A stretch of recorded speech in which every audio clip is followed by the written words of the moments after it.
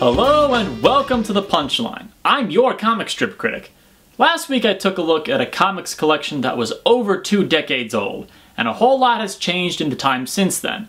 Garfield has come out with a number of movies and video games, Pearls Before Swine started running, and Calvin and Hobbes stopped running.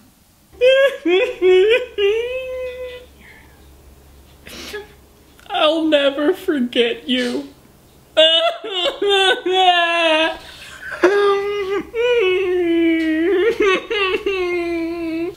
A lot of things have stayed the same, however. Some of them have stayed too much the same. One such example is the long-running military comic strip, Beetle Bailey.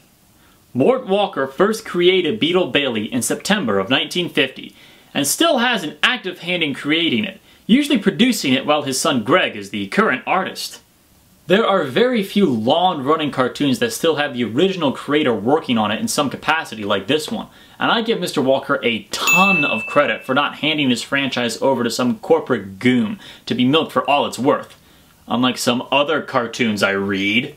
You already know most of these characters.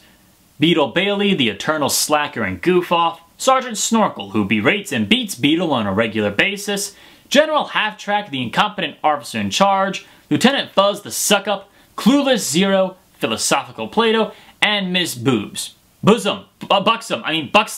Buxley, yes. That's what I said. Miss Buxley, the chick. Beetle and his crew have been around since the 1950s, but I want to know what they've been up to so far this year. What has the crew of Camp Swampy been up to in 2012? Let's find out. Well, Sarge kicks off the new year by kicking Beetle around. Good to play to your strengths, I guess. Beetle Bailey's artwork has always been fairly dull in my opinion. I know that it's the military and a common uniform is part of the job, but the characters look too much the same. Give people some different distinctions, give them different heights or differently shaped heads, a splash of color somewhere. The only unique feature most of the cast has is their hairstyles. These characters are essentially made by swapping out hair templates in a video game character creator.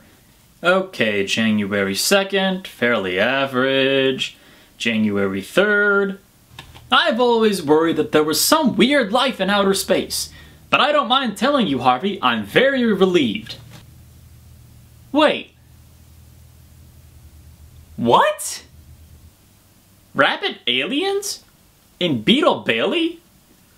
What in the... where did they come from? What? What am I seeing here? I've got so many questions. Are Mort and Greg Walker telling me that every single rabbit is an alien from another planet? Where did they come from? Are they peaceful? Are they hostile? Why does their ship look like a barbecue grill? Why does Beetle, an active soldier in the military, not seem too upset over this? I mean, his laziness can only excuse so much here. Any soldier in the military would be looking at this and saying, oh look, rabbits are aliens. No! They'd be looking at this and going, holy crap, rabbits are aliens! Wait. Are carrots an alien crop of some kind?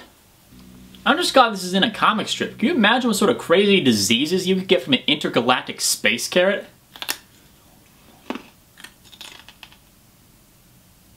Oh, great. Okay. I've got to move on before my brain explodes trying to figure this one out. Next! Sarge sent us another message. Is he still mad? His cell phone has extra expletives. You know, I'd pay money for an app that cartoonizes incoming and outgoing swear words. You parked in my space again! I'll sue you! Okay, your lawyer can call my lawyer. Wait, we have the same lawyer! Good! That will save us both some money. Ah, Lieutenants Fuzz and Flap. They're on opposite ends of the coolness meter. Lieutenant Fuzz is a high-strung little whiny suck-up, and Lieutenant Flap is just... cool. I swear I can hear the Old Spice guy in my head whenever I read his dialogue. Hello, Lieutenant Fuzz. Go call your lawyer, then I'll call mine. Go call your lawyer, then I can call mine. Fortunately, we both have the same lawyer, so that will save us both some money. I took your parking space. We can't go on the hike, Sarge. It's raining. We'll go as soon as it lets up. You'll have to stay up there until it gets dark. This actually it seems like some folks in the military I met would actually try and pull off. Or it's something that the cast of Hogan's Heroes would attempt. Probably work for them. We come up with some great lines. You know, we ought to be in a comic strip. Come on, we're not that funny. No. No, you're not.